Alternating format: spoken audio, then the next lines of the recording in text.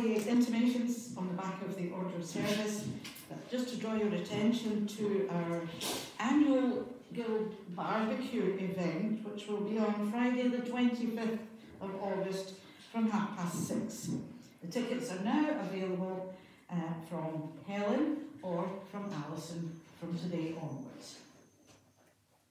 A good fun evening. Through our hymns and songs, our prayer and meditation, the joining of our lives in fellowship, we worship you, Father, Son, and Holy Spirit. Enfold us in your love and empower our worship, that your name might be glorified in this place and in our lives. We sing our first hymn, number 112, God, whose almighty word, 112.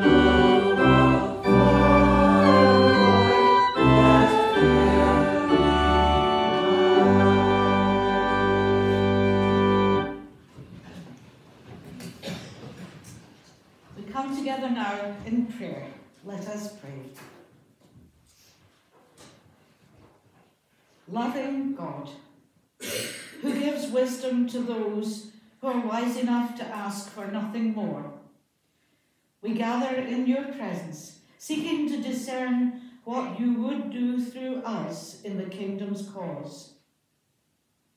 We confess that too often we turn to you with impossible demands. We ask the God of justice for more than our fair share. We drain from others that which they need to survive. And we put our trust in the passing, flimsy things of this world when we should trust you.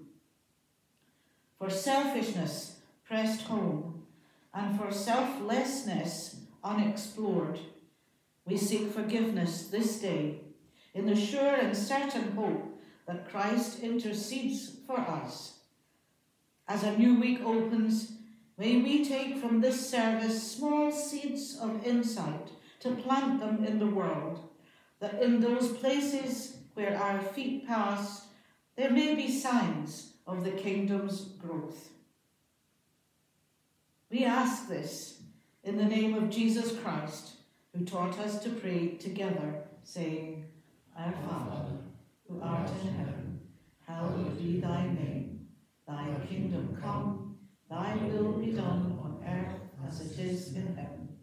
Give us this day our daily bread, and forgive us our debts as we forgive our debtors. And lead us not into temptation, but deliver us from evil. For thine is the kingdom, the power and the glory forever. Amen.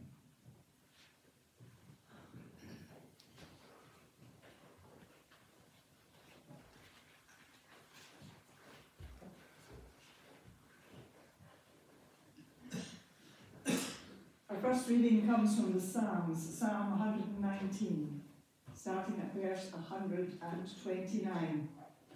And the page numbers are on your order of service. That's Psalm 119, starting at verse 129. Your statutes are wonderful, therefore I obey them. The upholding of your words give life. It gives understanding to the simple. I open my mouth and plant, longing for your commands. Longing for your commands. Turn to me and have mercy on me as you always do to those who love your name. Direct my footsteps according to your word. Let no sin rule over me. Redeem me from the oppression of men, that I may obey your precepts. Make your face shine upon your servant, and teach me your decrees. Streams of tears flow from my eyes, for your law is not obeyed. The New Testament lesson comes from the Gospel of Matthew chapter 13, starting at verse 33. 31 to 33 and 44 to 52. He told them another parable. The kingdom of heaven is like a mustard seed which a man took and planted in his field. Though it is the smallest of all your seeds, yet when it grows, it's the largest in the garden plants and becomes a tree, so that the birds of the air come and perch on its branches. He told them this still another parable. The kingdom of heaven is like yeast, that a woman took and mixed into a large amount of flour until it worked all through dough. Then at verse 44, the kingdom of heaven is like treasure hidden in a field. When a man found it, he hid it again, and then in his joy went and sold all that he had and bought the field.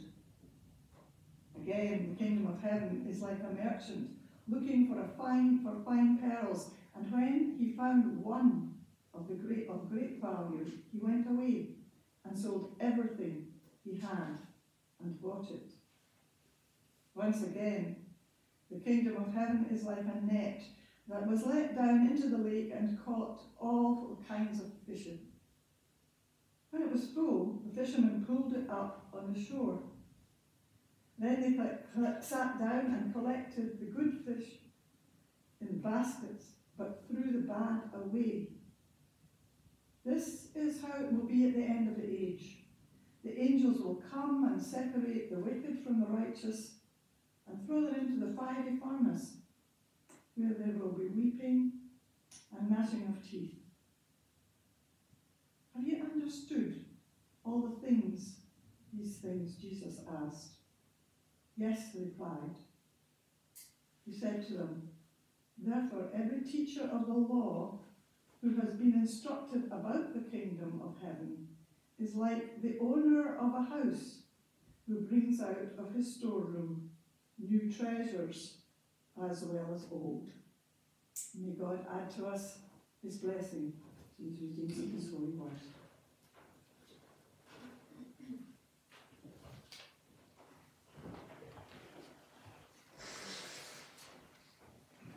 Thank you, Helen. We sing again, number 608, Spirit of Truth and Grace, 608.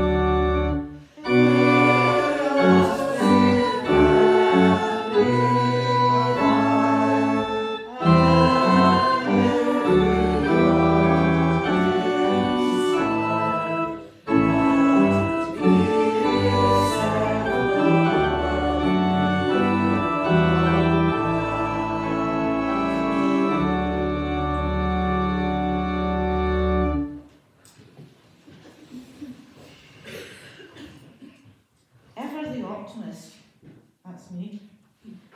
So every Sunday I have a children's talk.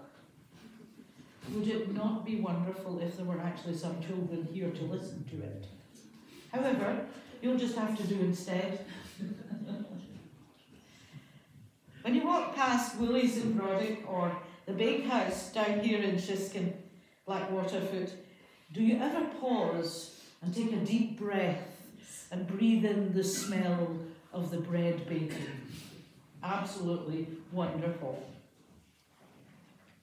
When John left the army and came to Shiskin here to farm, he was in the habit of going to the bakery on his bike to get a freshly baked loaf of bread.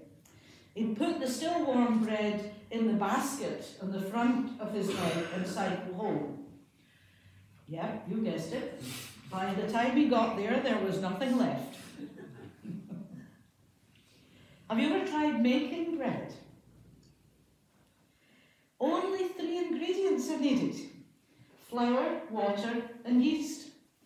Some bakers add other ingredients like salt or sugar or eggs or milk, which makes the bread taste good, but it isn't. None of these are essential for a loaf of bread. And it's the yeast that makes the bread rise and become light and tasty. Did you know that yeast is actually a living fungus found in the air? So we're all breathing it in. To make bread, you need 500 grams of strong white flour, that's a pound in old money, a 7-gram sachet of fast-action yeast, or an ounce, and 300 ml of water. water, which is about half a pint. And this small amount of yeast, when combined with the flour and the water, grows and forms gas bubbles all through the bread dough, causing it to rise. So it's the yeast that causes the bread to rise and change its shape. And Jesus tells us that the kingdom of heaven is like yeast that a woman took and mixed in with 3 measures of flour until all of it was leavened. Leavened bread is bread that's had the yeast added to it and it's risen. Now, the phrase 3 measures of flour is important for 2 reasons. First, 1 measure is not equivalent to 1 cup or 1 pound. Actually, scholars estimate that 3 measures of flour would yield 40 to 60 pounds of dough. I did the sums for you. 1 pound of flour yields approximately 1 loaf of bread. So this woman is baking 60 loaves of bread. Our image of a young woman baking at home has just got a wee bit different. The image is now one, actually, of extravagance. For no one woman could knead such a large amount of dough. And nor, I like to think, could one family consume all that in a day. We might be reminded of stories with similar overabundance of food, such as the wedding at Cana or the feeding of the 5,000. So Jesus is teaching us that something very small, like yeast, can be powerful and bring about change. And think of small acts of kindness and love as being like yeast. And what are some of the ways you can share your love? Well, very simply, a smile, a kind word, being helpful. When you show love, other people will be able to see the kingdom of heaven in you, and your small acts of kindness may cause others to grow in love and become more than they were. So don't ever underestimate the power of your love. We sing again, number 596. Breathe on me, breath of God. 596.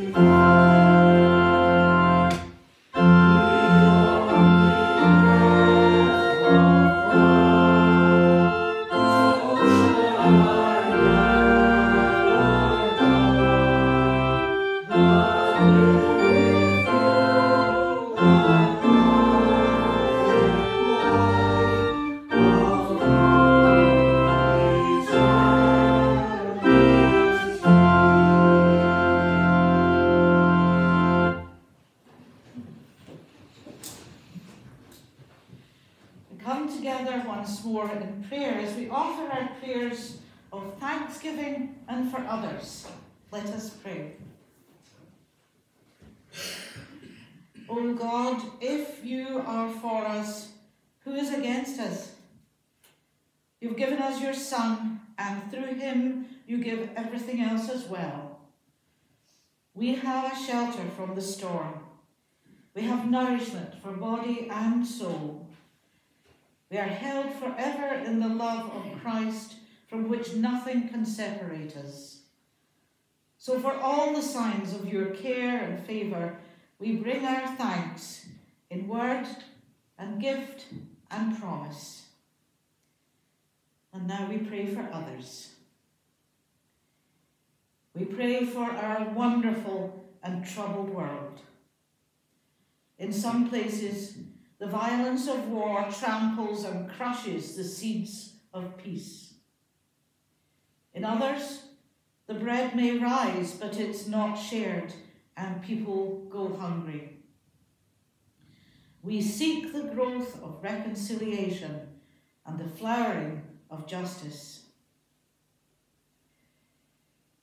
We pray for our church in these days of stretching and straining, afraid of the future and of those around us. We sometimes keep the seed of the kingdom rather than planting it.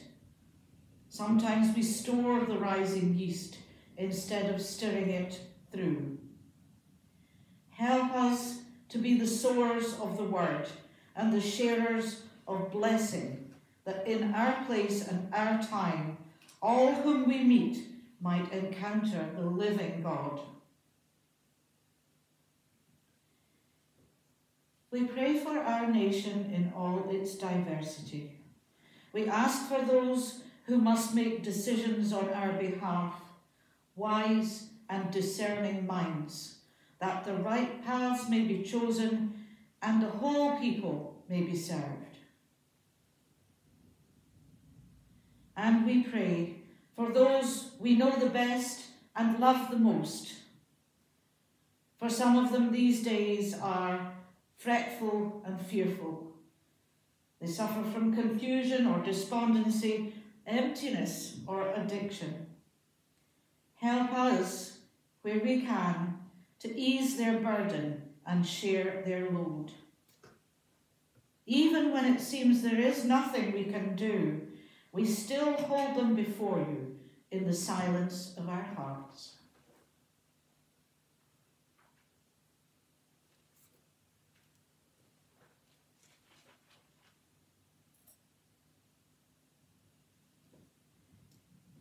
Eternal God, through the centuries you have called people into service and have equipped them with gifts for using and sharing in the kingdom's cause.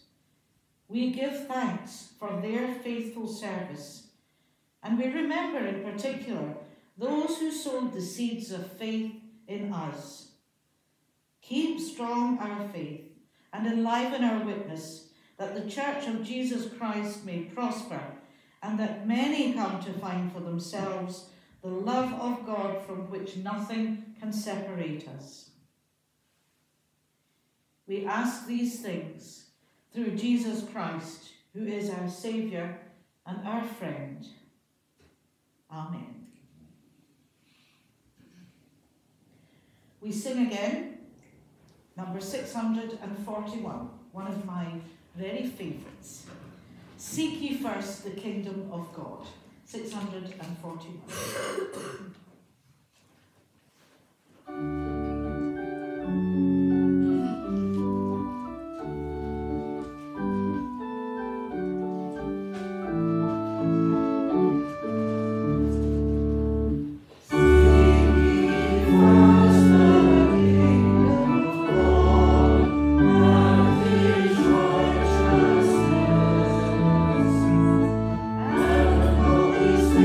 Shall be added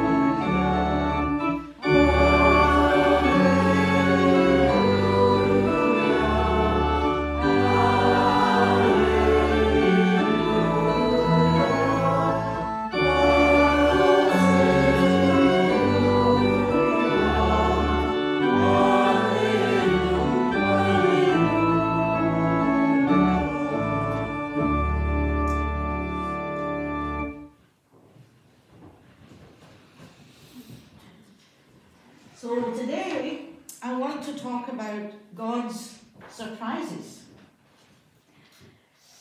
But first, there was a man who was very afraid of death. He was afraid that death would suddenly overtake him and find him unprepared. So he made a bargain with the Grim Reaper that he would give him clear, repeated notices before he would come. One day, however, unannounced and altogether unexpectedly, the destroyer appeared to demand his life. "How could you break your pledge?" the man protested bitterly. "You sent me no warnings." Slowly, the skeletal figure replied, "But how about your failing eyesight, your dimmed sense of hearing, your grey and thinning hair, your lost teeth, your furrowed face, your bent body, your dwindling powers, and your weakened memory? Were these not unmistakable warnings?" It is amazing how many warnings we find in Scripture. Time after time, Jesus reminds his hearers and followers of the judgment to come. And there is an unmistakable urgency to Jesus' message. In today's reading we heard, "This is how it will be at the end of the age. The angels will come and separate the wicked from the righteous and throw them into the blazing furnace, where there will be weeping and gnashing of teeth." There are consequences to our actions and our faith, and the final result is that the angels will come and sort out the righteous from the wicked. One will enter into the joy of God's kingdom and the other into everlasting torment. And the emphasis must be on the joy that comes from following Jesus, not the threat, the reward and not the punishment. In our text today, Jesus teaches by parables, 5 of them in all, about God's kingdom. So the kingdom of heaven is like a mustard seed, like yeast, like treasure buried in a field, like a merchant in search of fine pearls, and like a net filled with fish, both good to eat and, as it says in the Greek, rotten fish. And each of these parables has a surprise, something unexpected. The mustard seed is the smallest of all seeds, but it grows into the greatest of shrubs, even a tree that birds can nest on its branches. It does not take much yeast to make a loaf of bread. And these parables are parallel. And here Jesus is saying that faith can appear small and insignificant, but it can change a whole life. And the next 2 parables are also twinned and are quite exciting. There is buried treasure and there is a pearl of great price. And we all like to hear stories of unexpected good fortune, from Aladdin to Treasure Island to Survivor. We like treasure maps and magic lamps and buried gold. It's said that Cleopatra once spent the equivalent of £1.5 million on a single pearl. The people of Jesus' world also like these stories. But the point of these parables is actually the unexpected nature of God. God comes to us when we least expect him and in wondrous ways. God's kingdom is so valuable, it's worth giving up everything for. And the final parable is of the fishing net full of both good and bad fish, which are kept together until the boat reaches the shore, and then the good fish are kept and the bad are thrown away. The theme is again that the church is a mixed company of righteous and wicked, and will be so until the last day, when the surprise is that that separation out does not come until the end. The kingdom of God is like. Jesus taught in parables that are not always easy to understand. But in each one of these, the surprise comes from God. God causes the tiny mustard seed to grow into a huge tree. God uses the little bit of yeast to cause the loaf to rise. God has buried treasure where it is least expected, worth enough to sell everything in order to buy that field. And the pearl, great enough to give all that one has to purchase such a wonderful pearl. And God keeps adding fish to the net. So each parable has a surprise. Now, surprises can be a mixed blessing. Sometimes they work, and other times they're not necessarily very much appreciated. My Auntie Maggie always had a slant on any present given to her. So if we bought her soap or bath cubes for Christmas, she would say, "So you think I'm dirty then?" And my granny never liked what we gave her.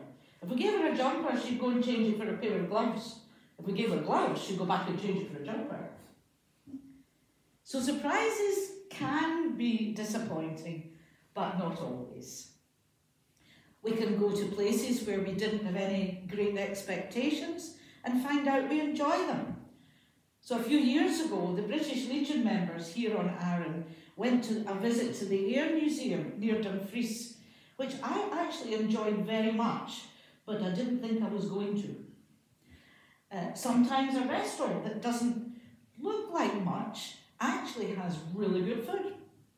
And sometimes there are folks that on an initial meeting don't impress us very much, but actually one day become very good friends. God's surprises do not disappoint us. Our parables tell us that. What looks little and insignificant can still make a great difference. Just look at the mustard seed or the yeast. The little seed produces a tree 10 feet tall. A wee pinch of yeast mixed with water and flowers can feed 100 people. And it does not take too many believing, trusting Christians to make a difference in our community. Even a few of us living out our faith can do it. We should not be discouraged in our faith. That's the point of the first two parables. A few, a little, can do great things, many things. So God's kingdom itself is actually a wonderful surprise. It's like the treasure in the field or the pearl of great price. It is so wonderful that everything else pales into insignificance. The labourer sold all he had to buy the field, the merchant all his other pearls. It is a promise for us. If we are God's people, God's children, then other things do not matter so much. If we are not rich, so what? If we are not beautiful, trim, attractive, it doesn't matter. All flesh is grass anyway. As Isaiah says, the grass withers, the flower fades, but the word of God endures forever.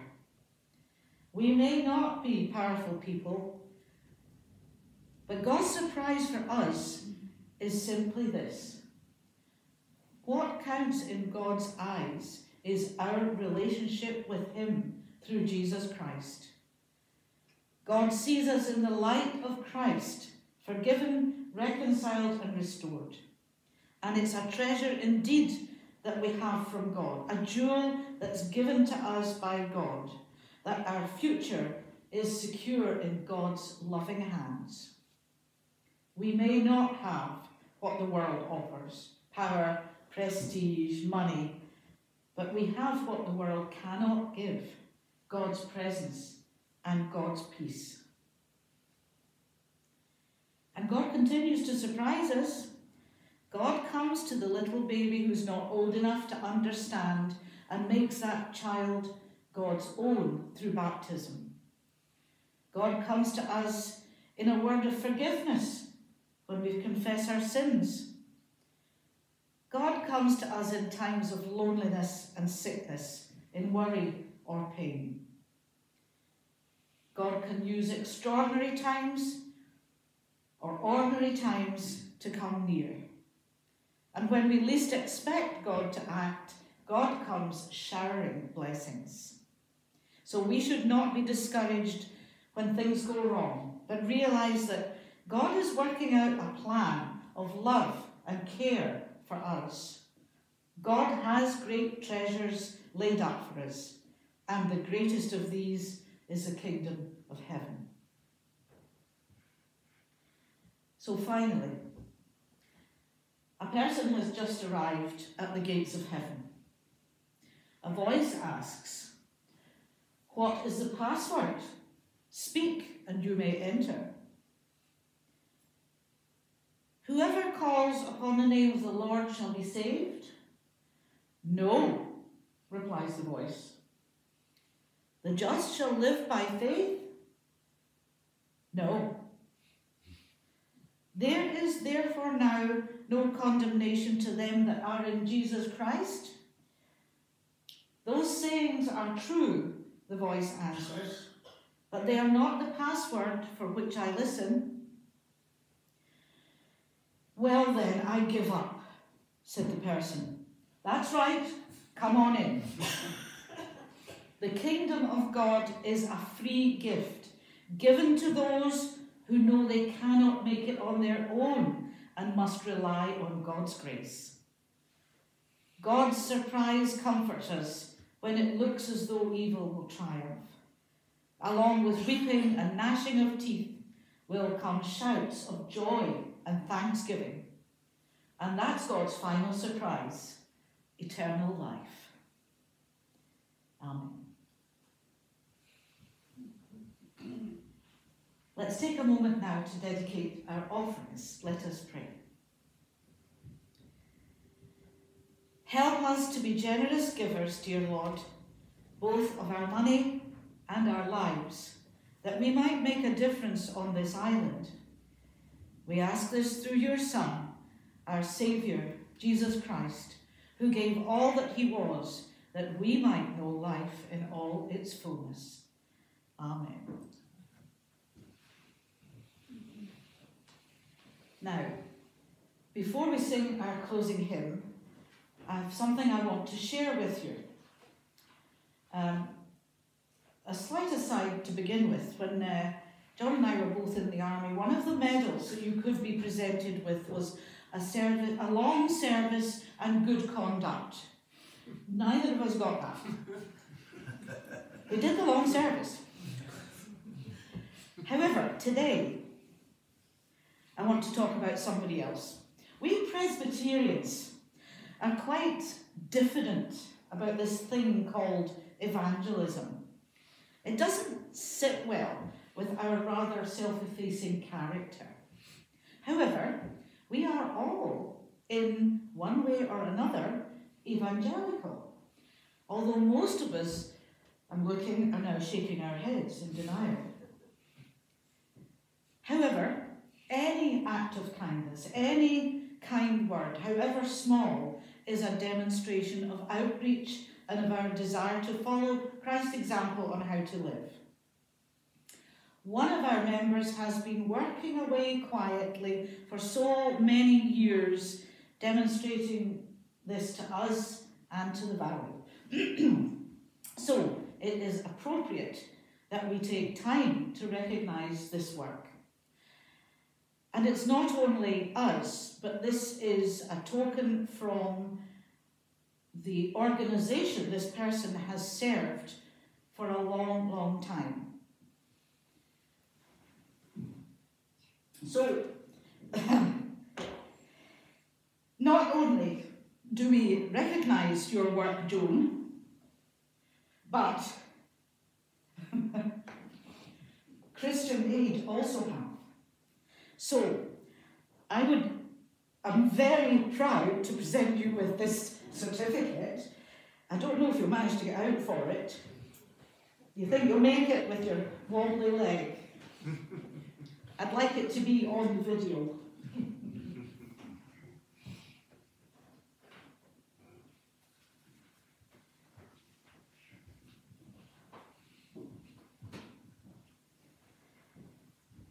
Okay.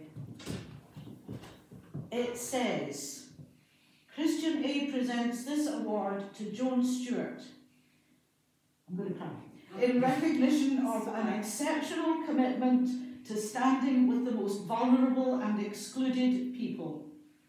Your prayers, fundraising and campaigning are helping to create a world where everyone can live a full life, free from poverty. And I think I better stop. Congratulations.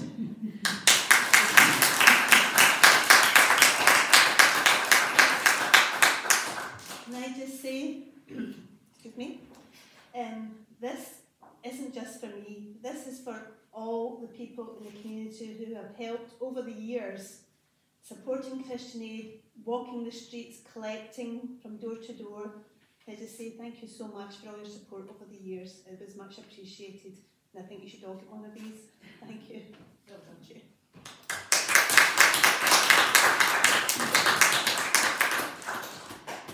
Follow that. Actually, Joan, we're going to have another one of your talents now as we sing our final hymn.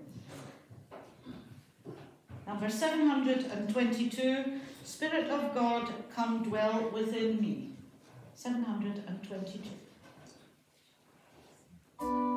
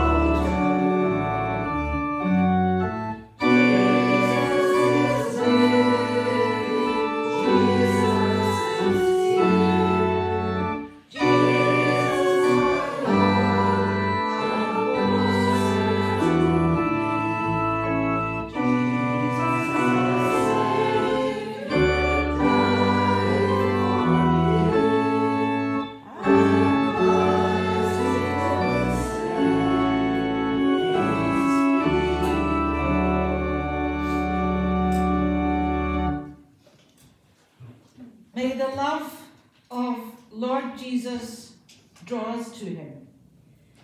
May the power of Lord Jesus strengthen us in his service.